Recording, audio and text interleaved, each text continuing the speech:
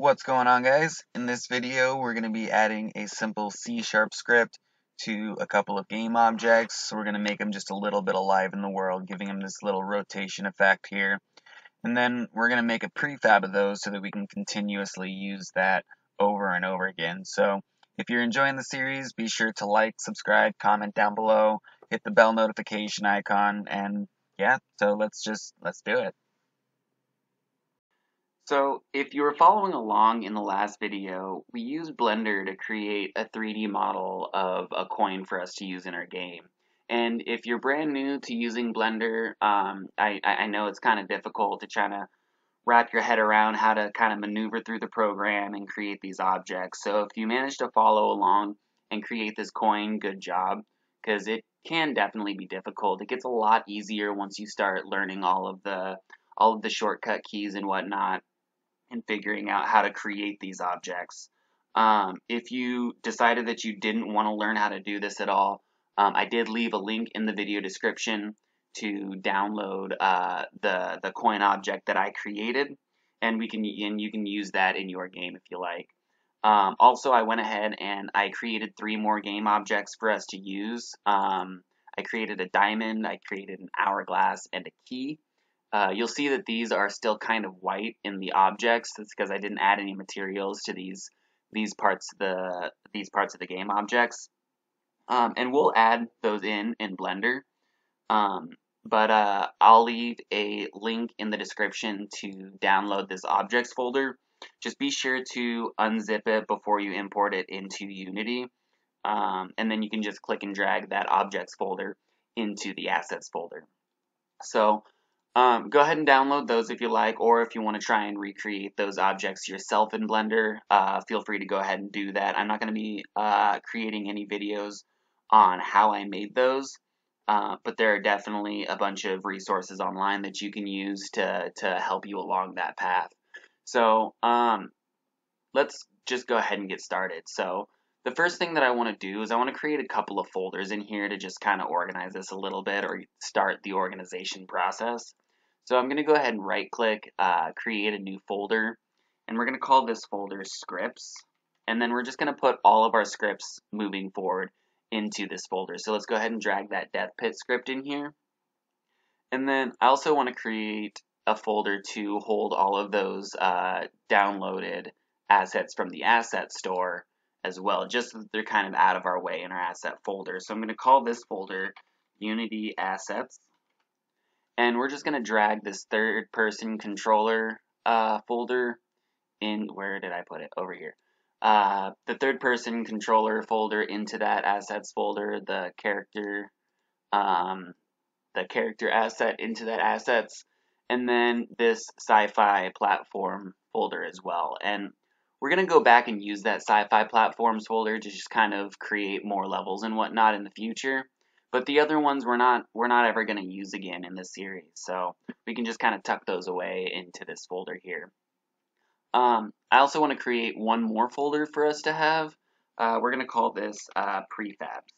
And if you don't know what a prefab is, basically it's just a pre-created object that we can basically reuse over and over and over again, without needing to change all the components every single time we want to use a specific object. And I'll show you what I mean here in a minute. But anyways, let's go ahead and get started with this. So the first thing I want to do is I want to bring this coin into our scene view here, and it should drop right directly onto this platform for us. So if we hit play right now, you'll see that this coin doesn't do anything at all in the least bit, and if we walk into it, we just kind of walk through it. We don't even knock it over or anything like that. It's just kind of there. So the first thing that I want to do, and we're going to do this to all 4 of the game objects that we have, is we're just going to give it like a simple rotation to just liven it up in the scene a little bit, make it look like it's supposed to do something. So there's a couple of different ways that we can do that. One of which is a pretty easy way of doing this, is just go into Animation tab and create a new animation for it, and we can do that just by rotating it on the y-axis here in our Animations tab. But I don't want to do it that way just because of the fact that if we do it that way, we would have to go through each of these objects and create a new animation for each and every one of those.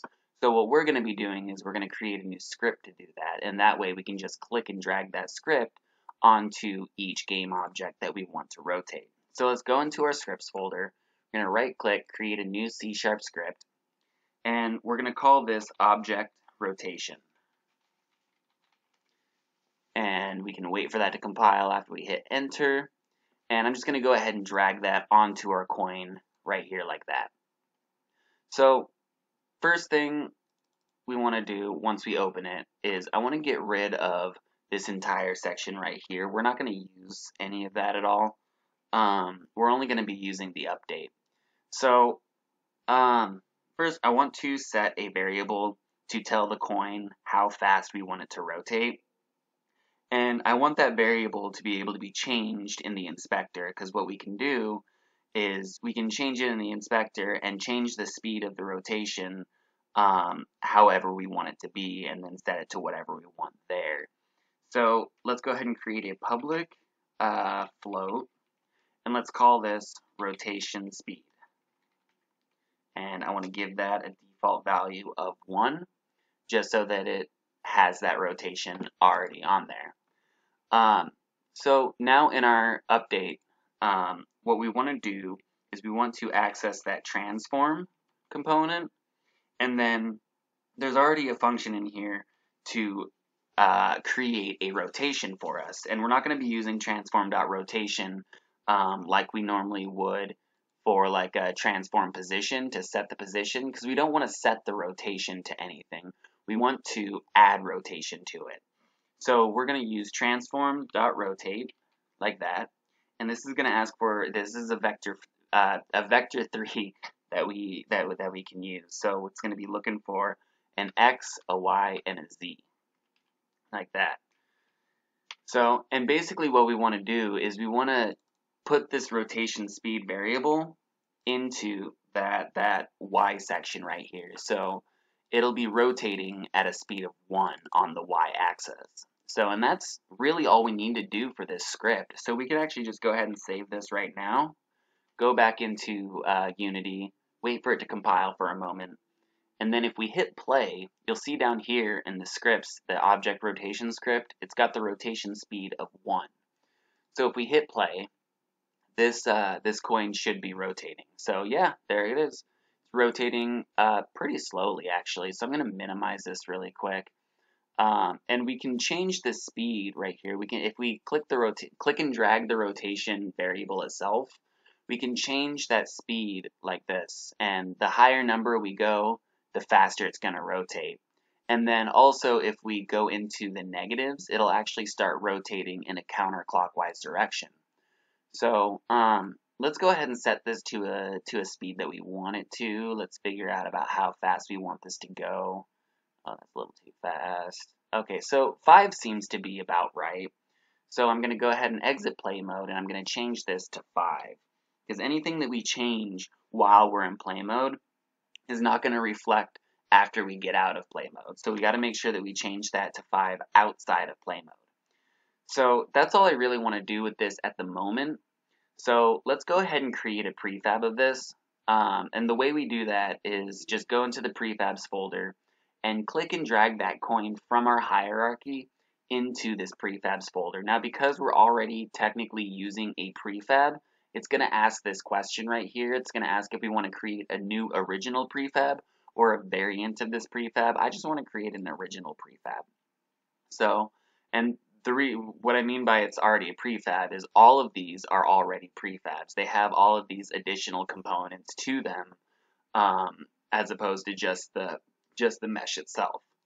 So I want to go ahead and do that to all 3 of these as well. And it's just as easy as doing that coin. All we have to do is drag these guys into our scene, just like that. And that key is a little bit bigger than I expected it to be. So I'm going to actually just go ahead and scale this down a little bit. Let's try 0.75, see if that's good. Yeah, that looks better. So yeah, in Blender, I guess I made it just a little bit bigger than I really wanted to. So yeah, so let's go ahead and just start adding that script onto these objects up in our hierarchy. So we can go up to the key, drag this onto the key, and then drag it onto the hourglass, and then we can drag it onto the diamond. Now, all of these are always going to have this rotation speed of 1 set to default. So if you want them to be rotating any faster than that, we need to change that. So let's go ahead and look at how this looks right now as it is. And, you know, all of those actually look fine for me. I do want the key to be moving a little bit faster, but the hourglass and the diamond, I like the rotation speed on those, but that coin can definitely be a little bit faster. Let's bump the coin, or not the coin, the key. I'm just going to say up to 2. I don't want it too awful much faster. Let's take a look at that now, see what that looks like. So that's a lot better. I like that. So now all we have to do is go back into our prefabs folder and just click and drag all of these into that prefabs folder, and be sure to create an original prefab of these as well. So just like that. So now we have all of these that we can use in our game, as many of them as we want, and if we hit play, all of these will have that same rotation on them already for us. So that's really good. So yeah, I think that's going to do it for this video today. So if you are enjoying the series, please be sure to like, subscribe, comment down below. Let me know if you want to add something to the game. Let me know what you think that you could do better in the game or anything like that. Change something, whatever, or just say hi. You know, I like responding to you guys in the comment section. It makes me feel like people are actually watching these videos. So yeah. If you're enjoying the series, I'll see you next time.